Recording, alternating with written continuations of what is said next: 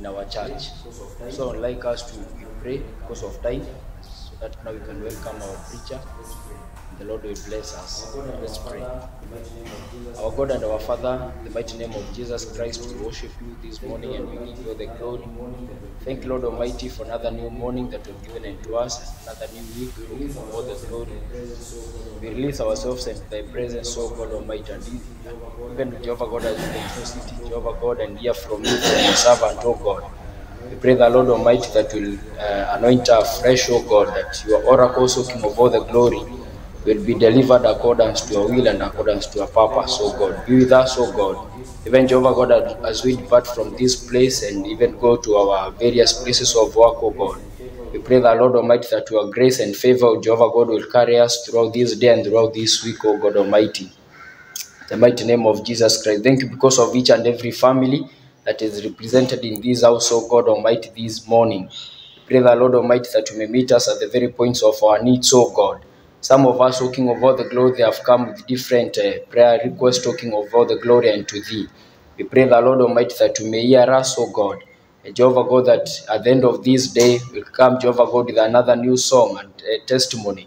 Jehovah God, to sing, and Jehovah God, to declare of your goodness and mercies upon our lives, O God. Be with us, O God. For this humble prayer of faith, in the mighty name of Jesus Christ, we pray, believing and trusting. Amen. Karibu sana Bilha for the word.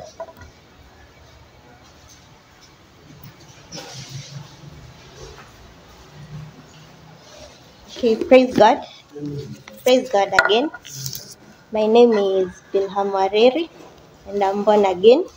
And I thank God for today that He has enabled us to be here, even as we hear from His word. Not that I'm the best, but I pray that He may be able to use me as a noble vessel to be able to communicate today's message. And our word for today will come from Psalm 119, verse 105. I know it's a common verse to us, but the word of God is still alive and it still speaks to us. Hata kama ni kama memory verse. So it's Psalm chapter 119, verse 105, and it reads, "Your word is a lamp to my feet and a light to my path." I repeat again, your word is a lamp to my feet and a light to my path. Okay, let's pray for the word. Thank you, Lord, for this word. As you use me as a noble vessel, give me the words to speak, dear Lord, and may we learn from your feet, dear Lord, for you never prepare a table without partakers, dear Lord. Guide us, dear Lord, to be partakers of this word.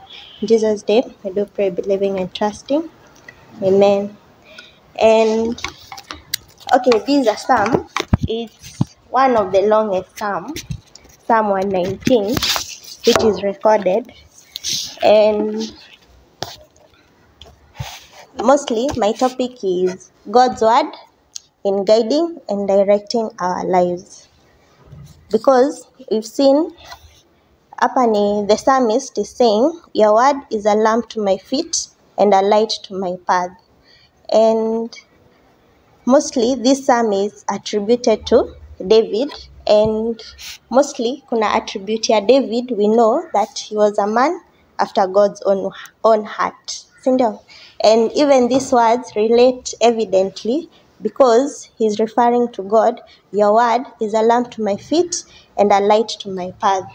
And we see some words, it's like they've been used metaphorically. Okay, this is like symbolic in a way. Like you see the word lamp, there is feet, there is light, and there is path. And when the psalmist is saying your word, this is like it's showing us that the psalmist has a personal and intimate relationship and is a believer in God because anarifa kwa God. Alafu, the word, mostly we use this phrase, tunasema word of God. And the word of God, the psalmist mostly is referring to the law written in the Torah. Na the Torah books ni the Pentateuch ama the books of Moses. Juu hapo nipo the commandments also are stated, and that's what was guiding the Israelites in the Old Testament, and that is the word of God, because it was given from God to Moses directly. And also there is a lamp, and a lamp literally ni it's like a source of light, sindio? And when you want to use it, you hold it by your hand so that you can navigate maybe through darkness, but it just provides a limited light just to see few steps ahead. So meaning even in a Christian journey, when you say the lamp to my feet, yani God anakuguide just the next step. Maybe you don't have the clear vision of the afterwards, but in every step God is giving you like a lamp. Neno lake ni kama taa, so it's guiding you in every step.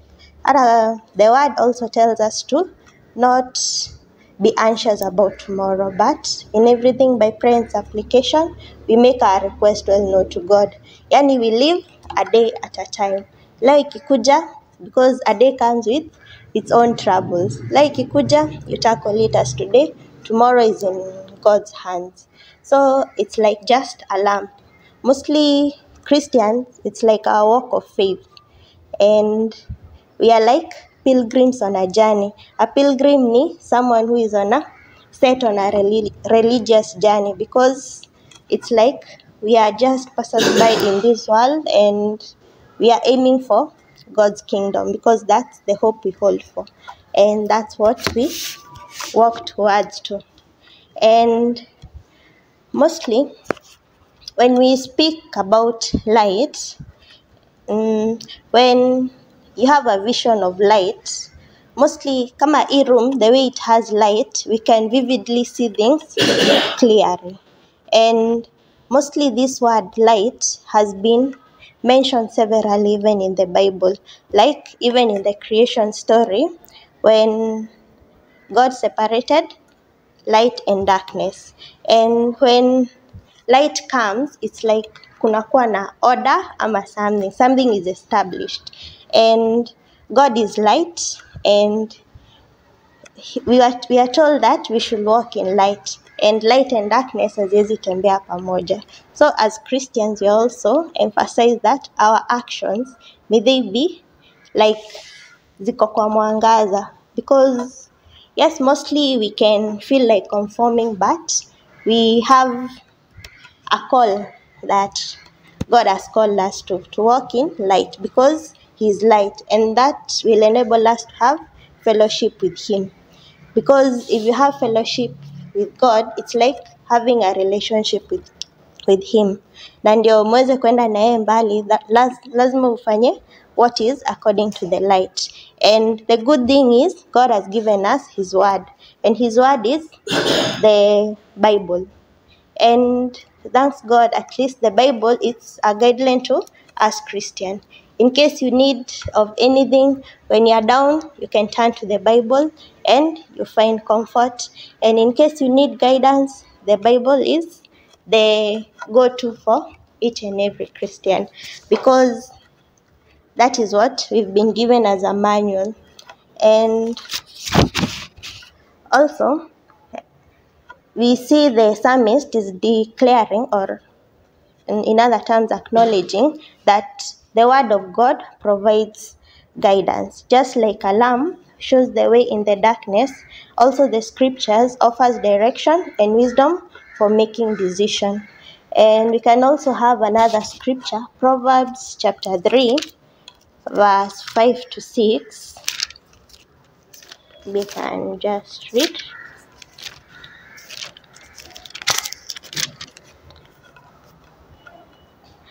Proverbs chapter 3, verse 5 to 6, it says, "Trust in the Lord with all your heart, and do not lean on your own understanding. In all your ways acknowledge Him, and He will make straight your path."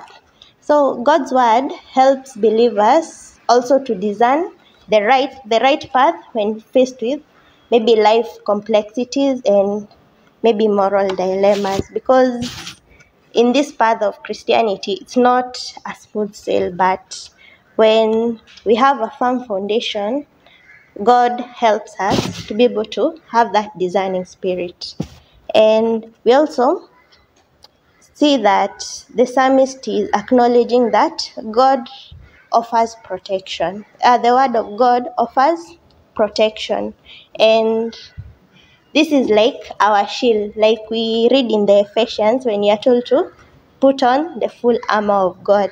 And when it offers us protection, it offers us protection from maybe spiritual darkness, deception, and danger. And when you are walking in light, it also exposes falsehood and things of dark. And we can also read in Psalm 119, still the same psalm, now in verse 11, where we see the psalmist is saying that, Psalm 119, verse 11, the psalmist is saying, I have stored up your word in my heart that I may not sin against you. Okay, mostly like, let's say when a young man is pursuing a young lady, mostly anatakanga kujua maybe the love language on how to win her heart. So also the work with God, you need to store up his word in your heart so that you may not sin against him. Ama you may know God anapendezwa na these ways and these are not according to him. Because also God tells us in his word, kuna ile Psalm, the 7 things that God hates and the ones that he despises. And we also see the psalmist is acknowledging that the word of God, it gives us comfort and hope.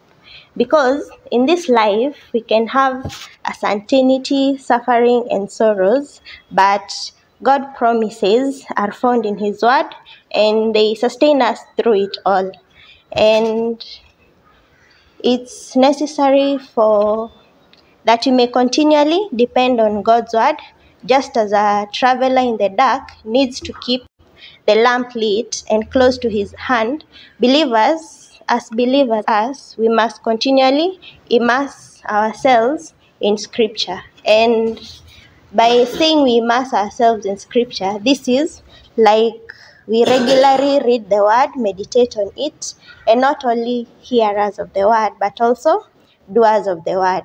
And may God help us as we are pilgrims on this journey, and may we end it well, and not to be anxious about tomorrow, not to be limited by what is in front of us, but may we be encouraged and to have God's word in our hearts.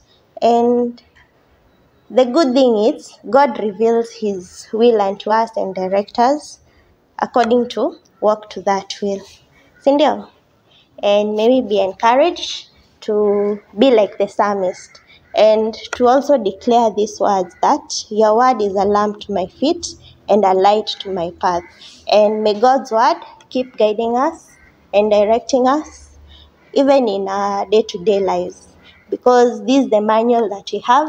And may our lives also draw more to the fold of Christ, because the chief end of man is to glorify God, and also there is an added advantage to also enjoy him in the land of the living, because there are promises that he has granted us despite all. And that will be our sermon for today. I believe each one of us has a take home. We can still go reflecting on that, Psalm 119 verse 105. And may God's word keep guiding us and directing us, just as Vile it was directing the children of Israel. Yes, may it also direct us, because this is Sandio. We are now the ones now to have now to continue with the journey till the coming of Christ. And maybe we can give thanks for the word. Thank you, Lord, for your word. Thank you, Lord, for it comes alive, dear Lord, for it has reminded us, dear Lord, to be able to use your word as a lamp and to store it up in our hearts, O Lord. May your word be a lamp unto our feet and a light unto our path, dear Lord. Despite all odds of life, dear Lord, we pray for strength, we pray for perseverance in all that we do. Which is in Jesus' name, we pray, believing and trusting. And there is a song, wenye si wa Kikuyu, but we'll just sing a short chorus. Twaranananim murugu nĩguo ndahoya, mũrekera tu Ngai na ũtheri waku, rĩrĩ nĩrĩo ihoya rĩrĩa ndakũhoya, reke ndwĩke ũmwe wa matigari maku. Okay, mwenye anaimba hiyo wimbo anasema God walk with me, that's my prayer, and nimulikie na mwangaza wako, and that's my humble prayer, that may God continue kutumulikia our paths, and may we live to glorify him in all that we do. Be blessed and have a blessed day ahead. Thank you.